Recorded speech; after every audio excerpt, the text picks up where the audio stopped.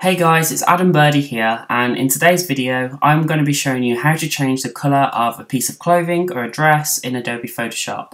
So it's worth noting in this image that this dress is a solid colour, and that will mean it will just change colours really easily. So for my test shoots with models, I normally use the same dresses over and over again, and this is why I like to pick dresses with a solid colour, as it's really easy to change it and it just makes my portfolio look a bit more varied. So the first thing we'll need to do is make a hue and saturation adjustment layer. So if you go up here to Layer, New Adjustment Layer and Hue Saturation, and we're just going to click OK. And what we need to do is select this tool here. And if we click on a piece of the dress, and if we just move the cursor to the right or left of the screen, you can see it's changing the saturation of it and it's selected it really well. So I'm going to keep the saturation I'll just keep it the same for now, so I'll put it back at 0. But if we change the hue now, you'll see it will completely change the colour of the dress, which is exactly what we want.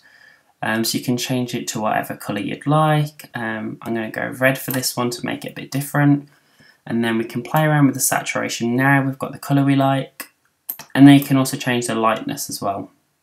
Put it back there. And then if I just click this button here, you can see the before and after. The only other thing that I would note that it is kind of changing the colours in the sky a bit here.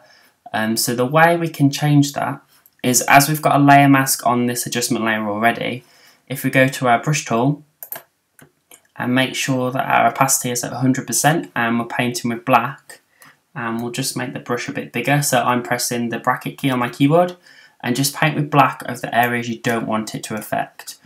So I don't want it to affect any of the sky here. There we go. So there we go. There's the before and the after.